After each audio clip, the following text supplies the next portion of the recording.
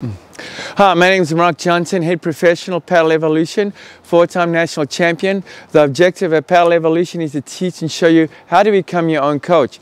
In today's video segment, we're working a little bit more with the point of contact, and the theme, what I'm calling it, is finding the ball. Finding the ball is basically meaning the timing, the proper timing, when we're thinking about hitting the ball, where our racket should be, in relationship with our non-dominant hand and the contact position.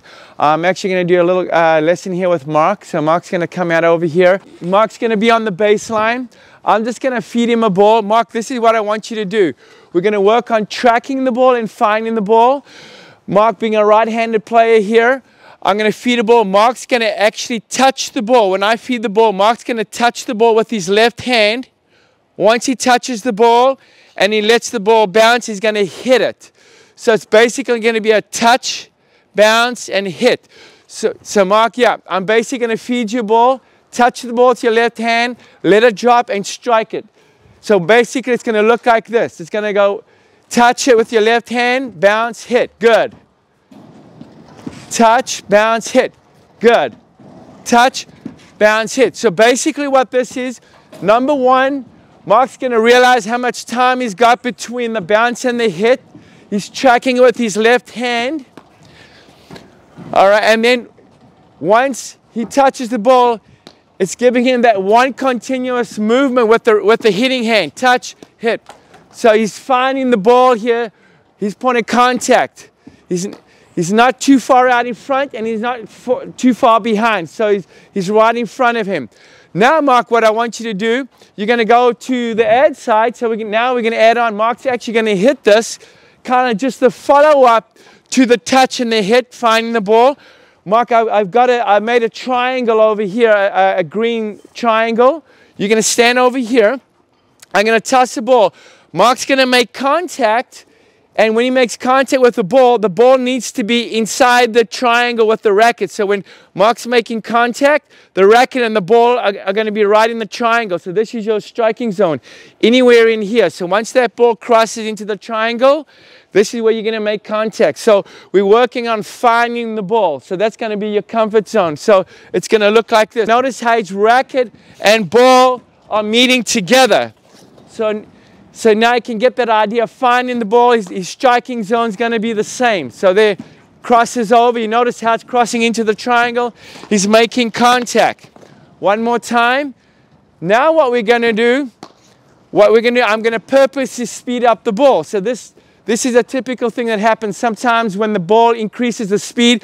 Players think that they need to speed up their swing, they need to rush it, take a bigger backswing. Your strike, everything's going to stay the same. You don't have to swing your hands faster. You're just working on finding that ball with the racket, with the racket face. So I'm just going to mix up the speed of the ball.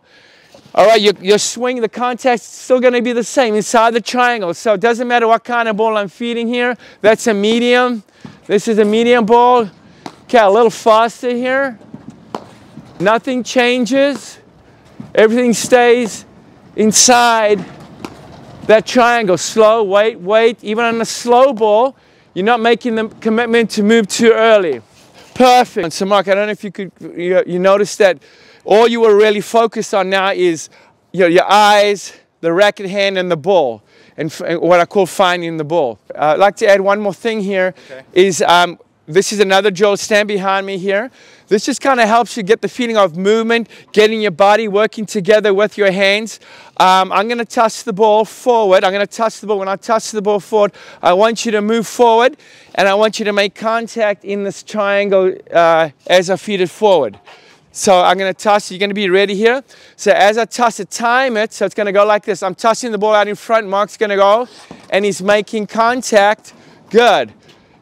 Inside that triangle. This is just basic to get your feet. Good. One more time. This is a good drill to kind of get your feet moving and the togetherness, good, of the body and the racket working together.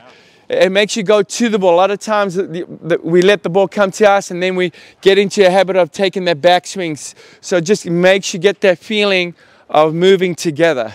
Yeah, this was really helpful. Go out with a buddy and do this. This was really helpful, I think. Yeah, exactly. And a lot of these drills are also designed where you can go out, you know, on your own, self-feeding, or with a buddy or your friend. Yeah, you know, for my forehand, sometimes I take it back here or up here. When you're here, you know, you can really take it in the right place, right in front of you, right? Exactly, and again, I call it finding the ball. Right. We hope you're enjoying our videos. We'd love for you to tell your friends about us. We'd love to hear your comments in the commentary box. You can subscribe to our channel by pressing the subscription button, and we hope to see you on the court. Question of the day, what do you think of on the point of contact? What are a few things that you're thinking when you're striking the ball? Yeah, and if you're making errors, how are you making those errors? Are you late, or are you early?